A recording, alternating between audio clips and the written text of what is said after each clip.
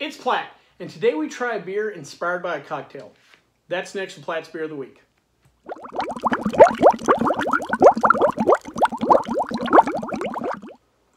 So the particular beer we have today comes to us from the fine folks at Wild Barrel Brewing. It is their Blue Hawaiian Imperial Cocktail Sour Ale. Kind of a mouthful there, but basically it's a beer take on the classic cocktail, the Blue Hawaiian. A little background into Wild Barrel Brewing. Wild Barrel Brewing was founded by a couple gentlemen, Bill Sizak and Chris White. Now they eventually brought in a third person, gentleman named Bill Sobieski. Bill was kind of a renowned craft or home brewer there in the San Diego area, won some competitions, and so they brought him on as head brewer and kind of a third partner. Wild Barrel was opened in September of 2017 in San Marcos, California. Since then, they've opened a second location in Temecula. Now, it didn't take long for the brewery to gain some traction. In 2018, Beer Advocate listed as one of the top 50 breweries to keep an eye out for in North America. What Wild Barrel's really known for is their Vice series of fruited kettle sours. It's just a whole line of these different soured beers that kind of became a trend a few years back. They also produce a couple lines of hazy IPAs, West Coast style IPAs, and big pastry stouts. You can see right there, there's not a lot of traditional brewing. They're not doing, you know, classic pub ales or German Bocks or Hefeweizens or whatever. They're really pushing the boundary, which again, we need that. And that's more kind of a San Diego West Coast kind of thing anyway. So, and again, someone that makes something called Blue Hawaiian, you know, you could tell they're pushing the boundaries. If you go online and look at their website, not a ton of information. Their social media doesn't tell a lot about the backstory, stuff like that. I've talked about that just from a marketing sense. I think they're missing an opportunity. But I will say this, once you go on the website, you'll notice they have produced a ton of really interesting beer. And at the end of the day, that's kind of what it's all about. So let's get into some of their other beers. First, they have something called King of Dankness Triple IPA, 12.2% alcohol by volume. It's an unfiltered IPA. This is the classic definition of a real big IPA. Ramp up the alcohol, ramp up the IBUs. If you're just a big hop head that likes high ABV beers, this probably is for you.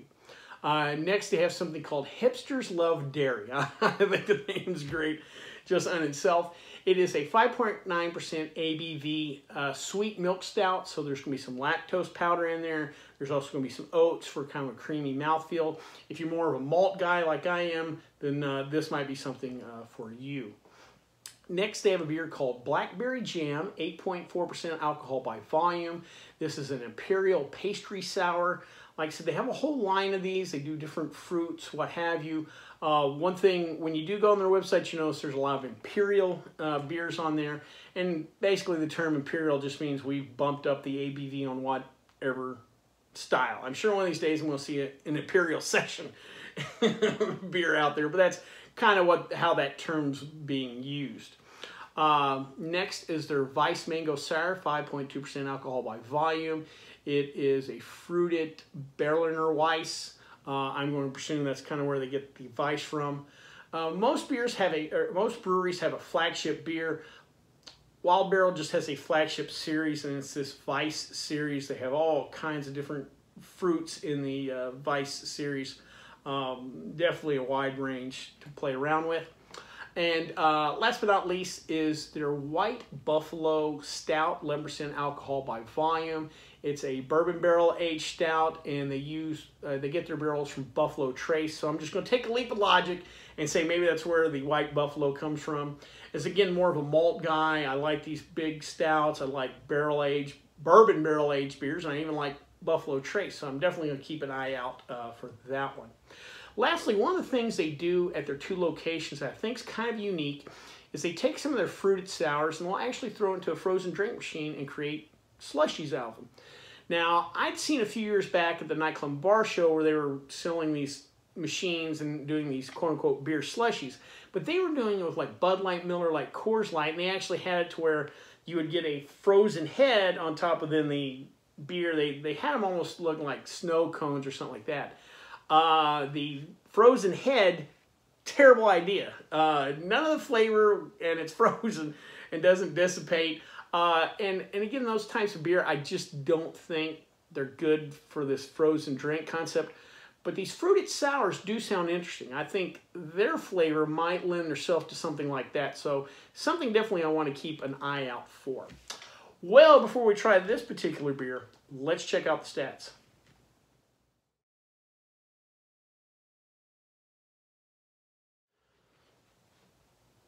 All right, so today I thought we'd talk about the concept of beer cocktails. 8, 10 years ago when I was doing cocktail competitions, the concept was really just kind of starting off. I think I submitted a recipe somewhere where I used a pale ale as a base of a cocktail. But a lot of people weren't necessarily doing that at the time. Since then, with just the proliferation of all different kinds of beers, along with, of course, all different kinds of flavored vodkas, liqueurs, bitters, syrup, what have you, the possibilities are endless. And I think if I was back in the mixology competitions today, I would definitely have to throw some of these beers in, in my toolbox in creating unique cocktails. Now, there's two main groups of these beer cocktails. The first one is basically just a tricked up beer where we're not adding additional hard spirits or hard liquor in there. And the second category is more of a classic cocktail where either the beer is the backbone or kind of a supplemental flavor to the cocktail unto itself. Now, the first group includes things, probably the best example is the michelada, which if you take a michelada further back, basically you had what was called a red beer. Now, 20-something years ago, almost 30 years ago when I started bartending, it was always a crusty old white guy at the end of the bar. They were never happy. I've never served someone a red beer that was just a jovial person. I don't know what it is. But anyway, some old guy, hey, give me a red beer.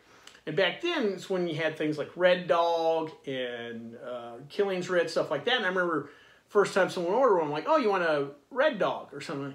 Kid, where are you, stupid? No, you put tomato in the beer, you idiot. Then I'm like, or Clamato or whatever. I'm like, all right, old timer, let me go fan the one can of Clamato I got back here. I'll blow the dust off and make you a beer, you jerk. And then, of course, it developed in the michelada, which now has so many different varieties today. But these things also include the shandy, the classic summer shandy, either with lemon lime soda or just fresh lemonade in there. Drinks like a black and tan, which is half stout, half champagne. Actually, better than you would think. And the effervescence the champagne brings, and kind of the change in the body is kind of a unique kind of mouthfeel to it. Also, you have the classic black and tans, half Guinness, half Bass. And so that's that one category of kind of a tricked up beer. The second category, like I said, is a real actual cocktail, and I have a few examples of those. First is something, probably the simplest one of these is called a Corrido Prohibido. Hopefully I'm saying that right. Basically, you just take a Mexican lager, put in a Blanco tequila, a little lime juice, a little salt. You're basically just tricking up, basically throw a shot of Patron in your Corona and you're kind of there. There are also now the beer margarita things, which is in a similar vein. Either you put just the beer in the margarita, or you put the tequila, maybe triple sec and lime in your beer. That's another one of these examples.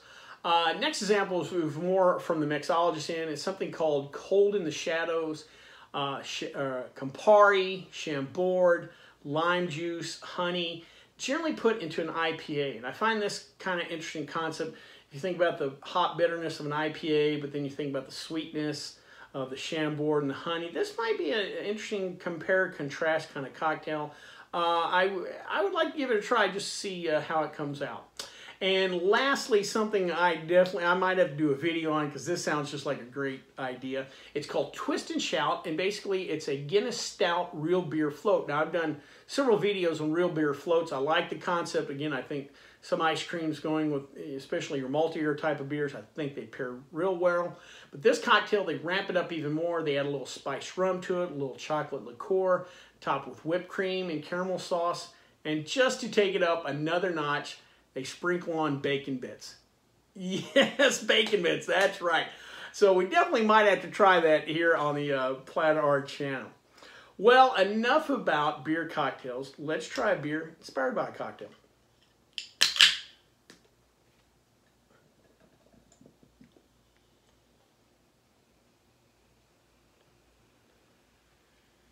Well, we can tell by that color it is not a traditional beer. This is kind of a dirty greenish blue. If you ever had a blue Hawaiian, that blue carousel really, I mean, it's a deep blue. This looks more like kind of dirty watered a little bit, but let's give her a try. Oh, that's nice. That's refreshing. Definitely get that pineapple. A little sour. Man,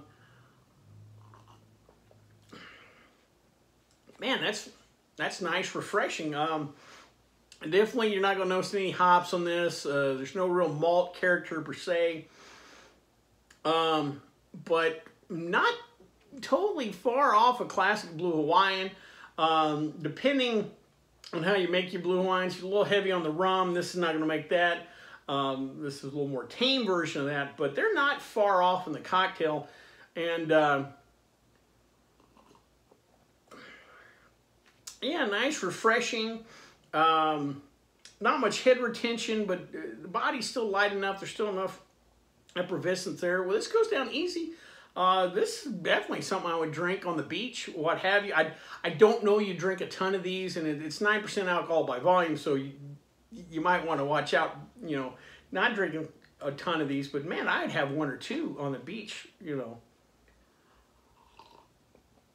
Yeah, that's not bad. Pretty nice, pretty well executed beer. I'm going to have to keep an eye out for some of their other cocktail sours. Well, I hope you liked this video. If you did, please subscribe down below. Also, please like the video because it lets YouTube know we're putting out good content. If you have any questions, comments, concerns, or beers that you'd like me to try, please leave them in the comment section, or you can always contact me on the Twitter page. Till next time, bottoms up.